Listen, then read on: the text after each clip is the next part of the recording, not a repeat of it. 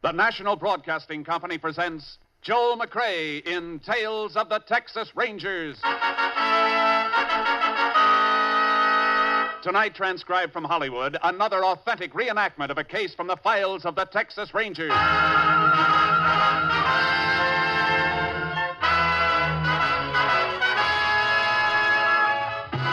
Tales of the Texas Rangers, starring Joel McCrea as Ranger Jace Pearson. Texas, more than 260,000 square miles, and 50 men who make up the most famous and oldest law enforcement body in North America.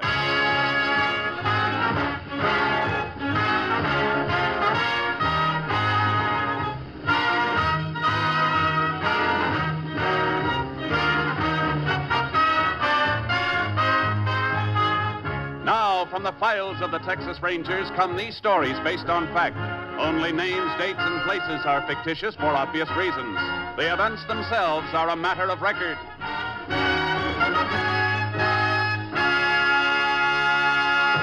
Case for tonight, the Hatchet.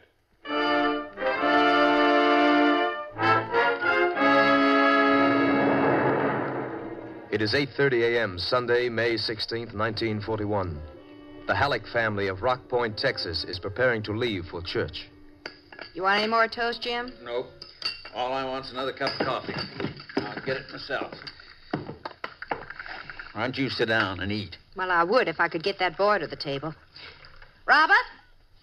Robert! I'm coming, Ma. You've been saying that for half an hour. Your eggs are getting colder. We'll be late for church. All right. And never mind that all right business. When your mother called you just come a-running. Gee whiz, Pa, I gotta wash my face, don't I? I'll be right there. Well, see that you are. You'll go without your breakfast. Now, you come sit down, Hattie. No need of your stomach being empty. Just coffee will do for me. Seems like the older a boy gets, the harder it is to get him out of bed in the morning. What time did he get in last night? After 11. Him and Sadie Lewis went to the picture show. I told him I wanted him home at 10 o'clock nights. Oh, Jim, it was Saturday night. He goes to school all week. Well, school will soon be over. He'll be working with me in the store all summer. Maybe he won't feel much like staying out half the night when he's been on his feet all day. Look at the time. Robert! I'm here, Pa. I'm here. Well, it's about time.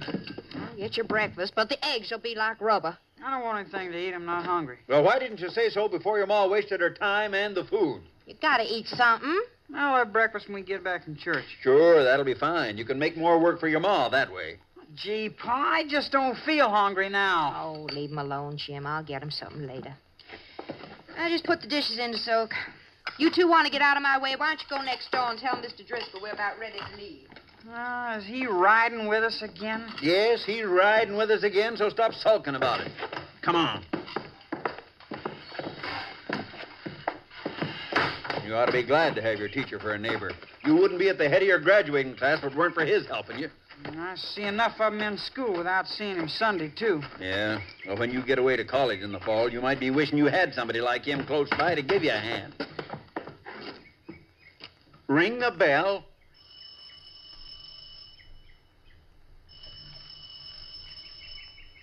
He don't answer. Maybe he went on. He'd have told us. And I didn't hear his car. Come on, maybe he's out in the back. Mr. Driscoll! That's funny. Run up the back steps and take a look in the kitchen window. Oh, why don't we just go without him? Will you do like I tell you? Okay.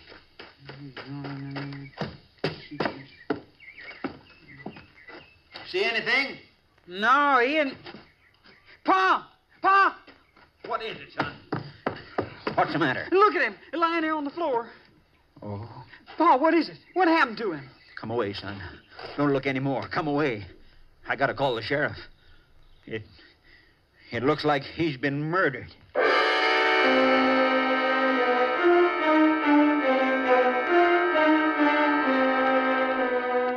Sheriff Alvin Jeffers took one look at the scene of the crime and put in a call for the assistance of the Texas Rangers. Ranger Jace Pearson was assigned. Mighty bloody job, Jace. No weapon in sight. Nope. Judging by the marks, though, it was something with two edges, one blunt and one sharp. Probably a hatchet, Sheriff. Either that or two weapons. It's possible, but not likely. You say the JP's been here? Uh-huh. Soon as we're finished, the body will be moved into the funeral home for autopsy. Establish time of death. That'll help. Where'd your call come from? Neighbors next door, the Hallecks. Man, wife, and son. Man and boy spotted Driscoll through the window when they come to get him for a lift to church. I'd like to talk to him. Sure, I told him to stick to home. We can go out back and hop the fence. Avoid that crowd out front. Good.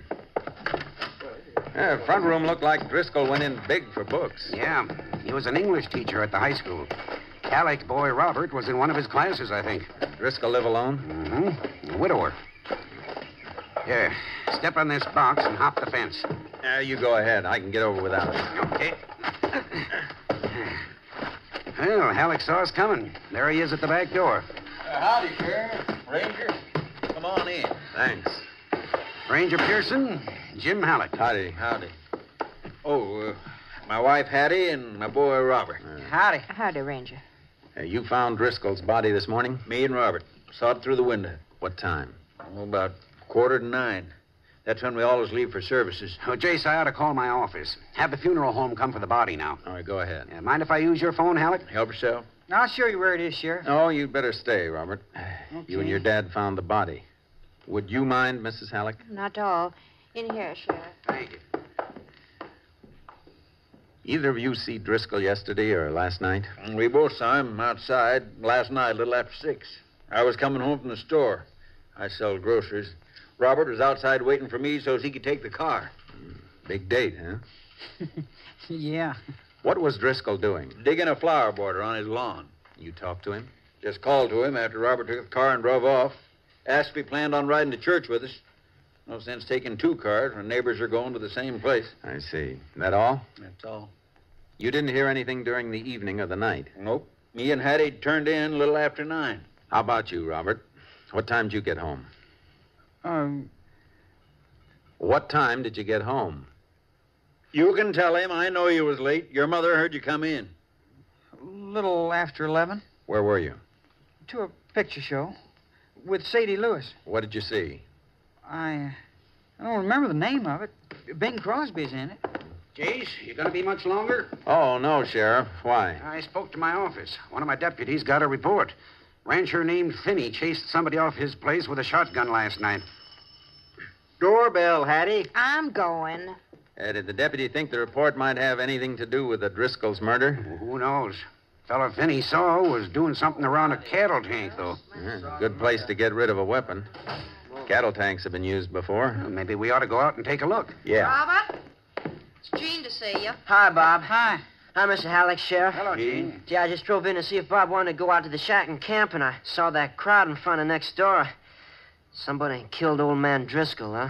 Yeah, I can't go with you today. Well, yeah, guess not. Are you helping the sheriff, Ranger? We're helping each other. Well, boy, I sure hope you catch that guy.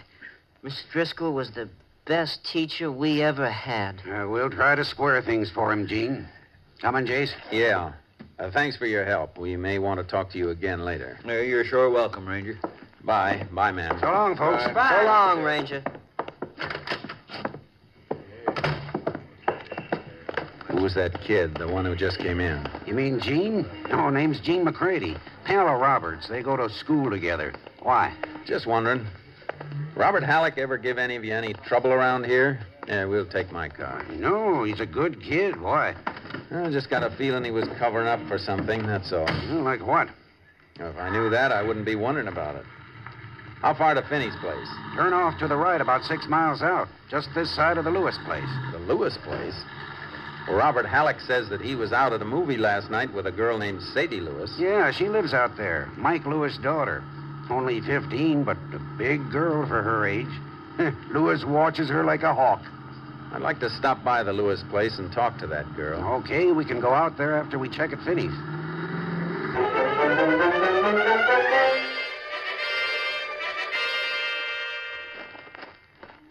Well, right here's about where he was when I spotted him. I called, but he started to run. I threw a load of buckshot after him. You didn't see who it was? No, I didn't. I was too far off, about 300 feet back toward the house. What time was that, Finney? Oh, just for 11 o'clock last night. Wasn't that kind of late for you to be out here? Well, I'd been visiting. I was cutting across the ranch, walking home. From where? Mike Lewis's place. We get together Saturday nights, play cards. Oh, not for money, just passing time. You always carry a shotgun when you're passing time? Well, matter of fact, I do. Bag a jackrabbit once in a while, going, coming between here and Mike's place.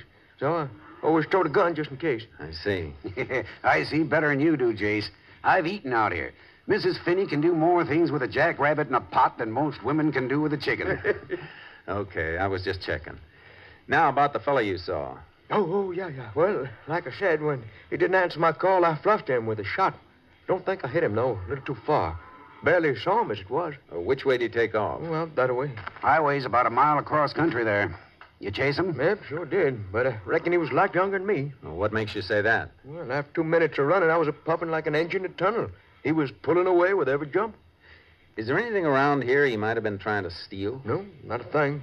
Unless he was trying to make off with a cow, and that'd be nothing to try on foot. Well, Sheriff, guess we'd better chuck our boots and hop in there. Ain't in my cattle tank. That's right, Finney. But what for? If we're lucky, the weapon that was used in the killing of the high school teacher, Driscoll.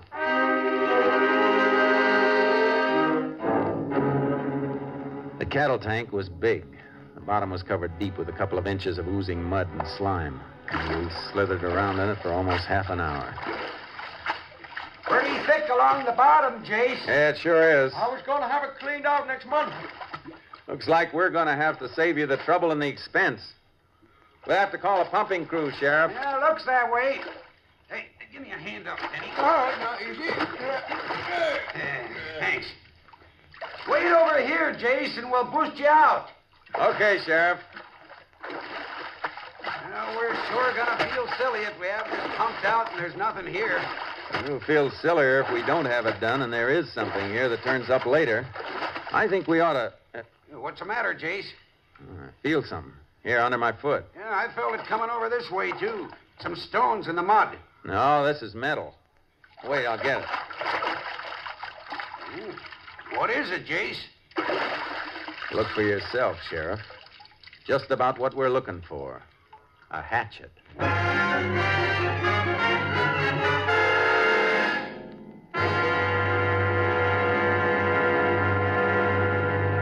You are listening to Tales of the Texas Rangers, starring Joel McRae as Ranger Jace Pearson. We continue now with tonight's case, The Hatchet, an authentic story from the files of the Texas Rangers.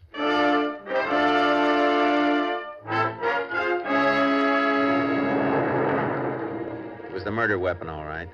The blood had been washed away from most of it, but there was skin tissue and hair that had stuck to the blunt end, and...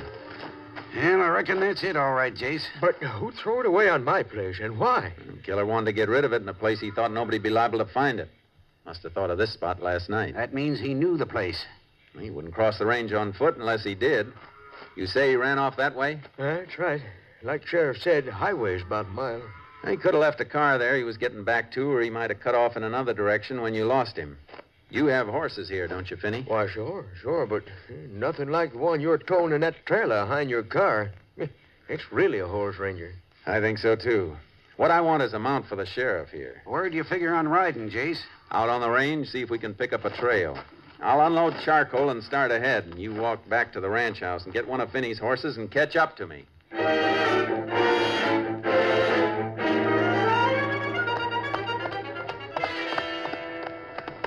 Jace! Hey, Jace! I'll wait for you, Sheriff. Easy, boy. Find anything? Track's all right. Not too heavy on this ground, though. They're easy to lose. Yeah, but this is a straight shot from the ridge. Looks like he was sure going for the road, all right. No doubt about it. If he left a car there, we might be able to find some tire marks where he parked. Afraid you're going to be stymied there, Jace. Why? County just worked the roads over. Shoulders are all fresh gravel. Oh? What's the shortest way to the Lewis Ranch? Go back for the car or keep riding? Yeah, we'd save a little time going back for the car, not much. Well, charcoal's full of run. Let's give him a chance for a workout. Come on. Yeah.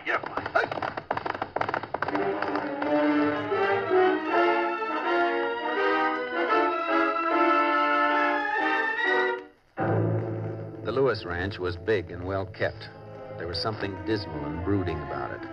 When we got inside, I knew what it was. It was as though the place were reflecting the personality of the heavy-browed man who owned it. So you want to see my daughter, huh? That's right. What about? Just want to ask her where she was last night? She was into the movie house with Robert Halleck. We'd like a little more information than that, Mike. The ranger... I know everything my daughter does. I can tell you anything you want to know. That may be so, Mr. Lewis, but we still want to see her. That's an official request. I'll call her. Sadie, come into the house. Into the parlor. Oh, I didn't know anybody was here. Sheriff and the ranger want to talk to you. They don't think you and Robert was at the show last night. Nobody said that. You don't Lewis. have to say it. Look, if you can't keep out of this, you can take your mind-reading act into another room until we're finished. It'd be better if you didn't interfere, Mike. Go ahead, ask. Maybe I'll be interested in the answers, too. Sadie, don't be nervous. Just tell the truth. Were you with Robert Halleck last night? Yes. Where'd you go? We went Where did you go? to the movie. Remember the name of the picture? The new one with Bing Crosby. You saw that with me a month ago when I took you to Sweetwater. I saw it again. There's no other show to see in town, is there? Robert brought you the ticket stubs, didn't he, Pa? Brought you the ticket stubs. That's right, Ranger. Brought me the stubs. When my daughter's supposed to be someplace, I want to make sure she's there. I'm not gambling on being fed any lies. No, I can see that. You're not gambling that your girl might tell you the truth either, given the chance. Reckon the law's got nothing to say about that. I reckon not. Let me have that package, Sheriff. Yeah, here. What's in it? Just something I want you to look at. Hatchet. Yeah. You ever see this before? No. How about you, Sadie? You ever see this before? No, sir, I never. Why are you asking us about it? Just routine. This is the weapon used to kill Driscoll, the high school teacher. All right, Sheriff. Wrap it up again. Let's go. Sorry to have bothered you, Mr. Lewis. Yeah. You ready, Sheriff? Yeah. Goodbye, Mike. Sadie. Bye. Bye. Sadie, you been lying to me? Answer me! Yeah, looks like Sadie's in for a rough time, Jace. And she wasn't telling the truth. He knows it. Her story ties in with Robert Halleck's, Jace. I know. Oh. It'll be dark by the time we get back to Finney's place. Movie house open tonight? Sure, why? I want to talk to the manager.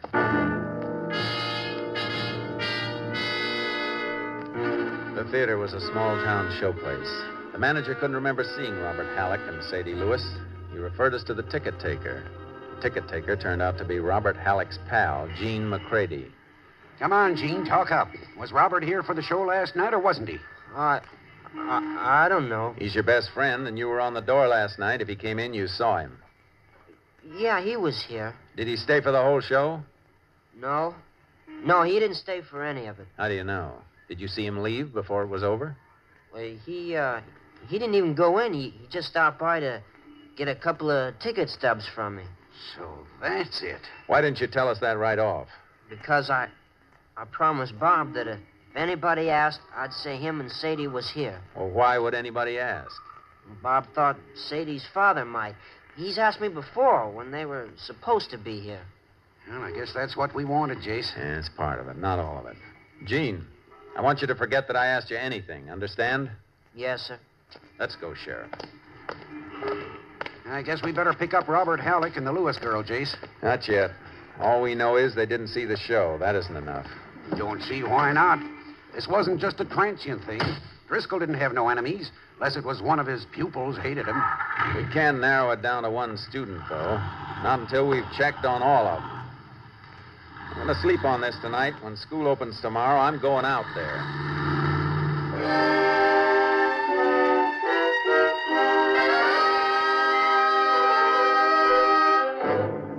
Driscoll had been a popular teacher at Rock Point High, but he had an iron-bound code of ethics where honesty was concerned, and that was the key I needed.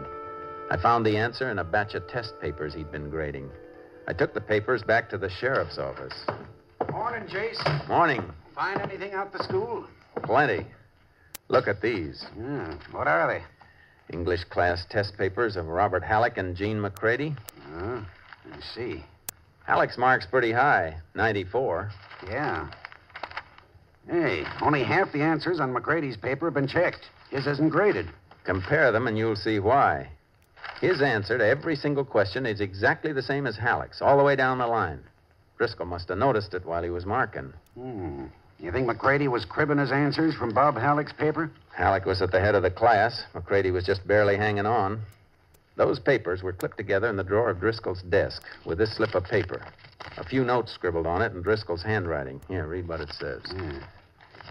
An obvious case of cheating. Flunk McCready. If Halleck knew of this, advise principal neither should be permitted to graduate. Well, Test was on Friday. Driscoll must have been grading those papers after school let out. Halleck came home, but Gene McCready was sitting out a punishment in another class for being late. that means Driscoll might have run into Gene Friday afternoon and asked him about it. That's what I figured. Of course, Gene could have told Bob later. Yeah, he could have. Well, Robert Halleck's the boy, all right, Jace. He lied about where he was Saturday night, and Gene was working at the theater. Maybe yes, maybe no. You get the autopsy report yet? Oh, yeah. Came in this morning. What time did Driscoll die? Between 9:30 and 10:30 Saturday night. Then we can't eliminate Gene McCready. Why not? He starts taking theater tickets at 6:30, but the box office closes at 9 when the main feature goes on again. He's got nothing to do after that. His work's finished. Well, I didn't think of that. You better give me the hatchet, Sheriff. I'll need it. Sure, got it locked in the drawer here. What's your plan? You go out to the school, get Bob Halleck, and bring him to his father's store. I'll meet you there. Would you want Gene McCready, too? He's not in school. He's supposed to be home sick. We can pick him up later. I don't want him and Robert together.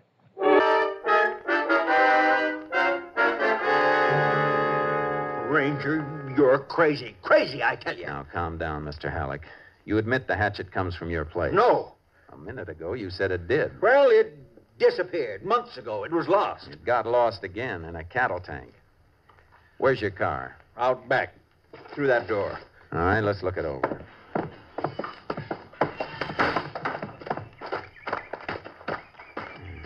Your son was using this car Saturday night. Yes. Why? What are you looking for? Hatchet had to be carted away from Driscoll's, and there was blood on it. I'm looking for a stain. Well, you don't see any, do you? No. I see a spot on the front seat that's cleaner than the rest. You smell that? It's been rubbed with gasoline. Ranger, you're wrong. You gotta be wrong. My kid wouldn't do a thing like that. Out here, Robert.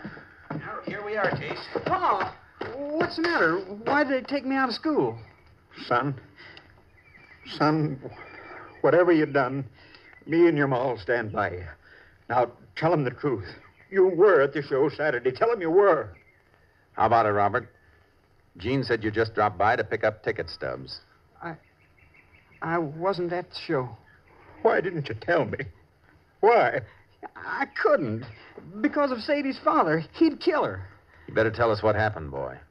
Why, I picked up Sadie in the car at 6:30. We went into the movie house to leave the car with Gene and get the stubs. You left the car with Gene? Yes. So it'd be around the theater in case Sadie's pa came by. Well, then what happened? Then we arranged for Gene to meet us out at the crossroads between the Lewis place and Finney's at 11 o'clock. So I'd have the car to take Sadie home. See, Ranger? He didn't have the car all the time. Go ahead, Robert. Where did you and Sadie go? We went for a ride with somebody who picked us up behind the theater. What do you mean by somebody? Who? Sadie's mother. What? Why, Sadie Lewis's mother is dead. No, she isn't. That's what Mr. Lewis tells everybody. They were divorced before he moved here with Sadie. Could that be true, Sheriff? Well, Jace, I don't know. Mike Lewis always said his wife died. She didn't. He just hated her, that's all. And, well, if he finds out Sadie's been seeing her, he'll beat her up. All right, Robert. I think you're telling the truth. There's something I want you to identify. This. Why, that's our old kindling hatchet. Where'd you see it last? Well, the shack. Me and Gene built a shack up in the woods last fall. We go camping up there. I built most of it because Gene, he was working part-time after school at Finney's ranch. That's right, Jace. Gene did work for Finney for a while. Come on, Sheriff. We'd better go pick him up.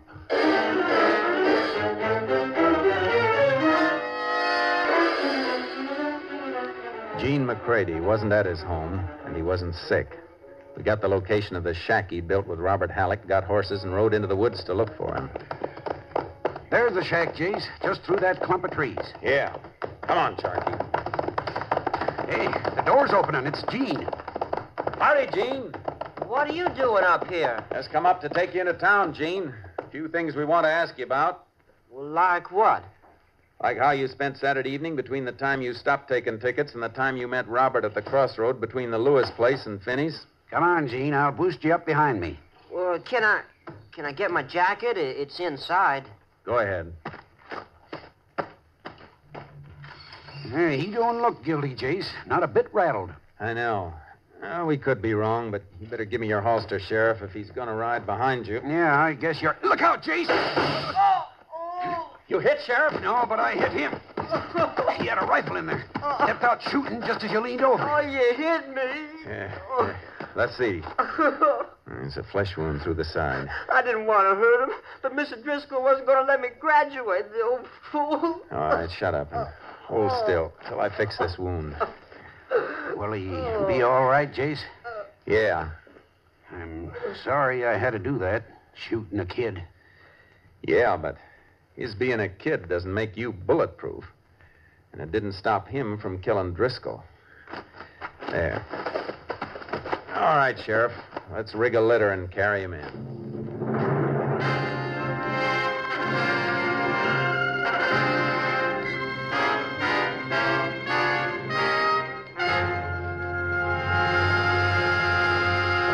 Gene McCready was just old enough to stand formal trial for the murder of his high school instructor. On September 20th, 1941, he was taken to the state penitentiary at Huntsville to serve out a sentence of 25 years.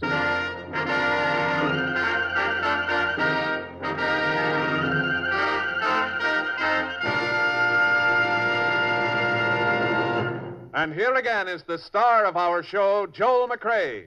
There's a poem that was sent to me by Captain M.T. Lone Wolf Gonzalez, who's commander of Company B of the Texas Rangers.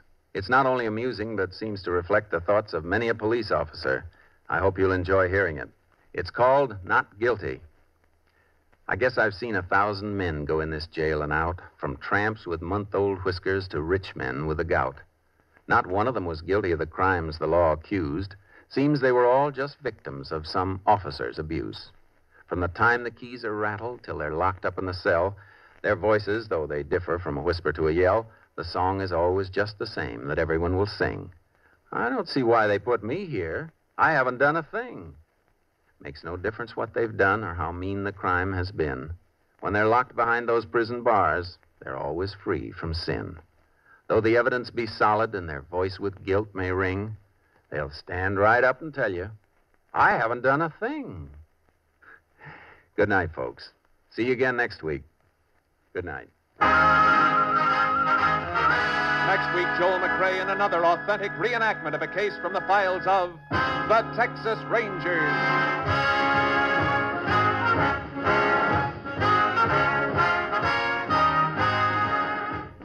Joel McCrea is currently seen starring in the Universal International Technicolor production, Frenchie. Tonight's cast included Tony Barrett, Parley Bear, Mike Barrett, Sam Edwards, Joe Duvall, Tom Cook, and Gerald Moore. This story was transcribed and adapted by Joel Murcott, and the program was produced and directed by Stacy Keach. Hal Gibney speaking.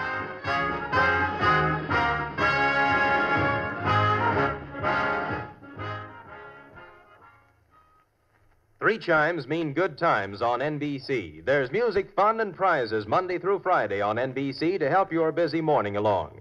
Tommy Bartlett brings you Welcome Travelers. Walter O'Keefe MC's Double or Nothing. Clever quizmaster Bud Collier asks the questions on Break the Bank. Jack Birch presents Songs and Stories, and Dave Garraway with Melody and Humor. That's Monday through Friday on NBC. Now, hear the $64 question. Three chimes mean good times on NBC.